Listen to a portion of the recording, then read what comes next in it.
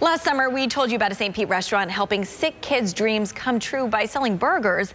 One young man fighting leukemia decided to share his dream with his older brother, who he says saved his life. ABC Action News reporter Robert Boyd met up with them.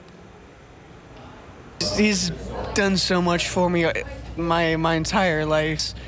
He was there for me. He was picking me up from school, walking me home, helping me with homework. He's phenomenal. The bond of brotherly love between George Wamhoff and his older brother Fritz was taken to new heights this past year when George was diagnosed with leukemia. George has definitely gone through the ringer. I couldn't go through most of those things myself. Watching it day in and day out, he was struggling at points, and it was really sad. 18-year-old George was in need of a bone marrow transplant in order to survive, and the only match in the entire country was his 20-year-old brother Fritz. I was in the hospital for 7 months straight.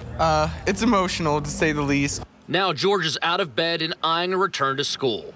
This week, his family had lunch at the Avenue. Each month, they invite children facing life-threatening diseases to have their burger of the month. Proceeds from that burger go toward the Children's Dream Fund. We all have dreams, right? We want to achieve them. So I wanted to get involved, and I wanted to make a difference, right here in our community. But in the case of George, he was more interested in making his brother's dream come true. He saved my life, so I didn't want to buy him a present, but I'm also paying him back. I'm taking him to Hawaii for his birthday. He's gonna be 21. We're gonna have a lot of fun. The whole family is scheduled to make the trip this March. Fritz says he was honored by his little brother's gesture. He always cracks a joke about saving money on the birthday presents. In St. Pete, Robert Boyd, ABC Action News.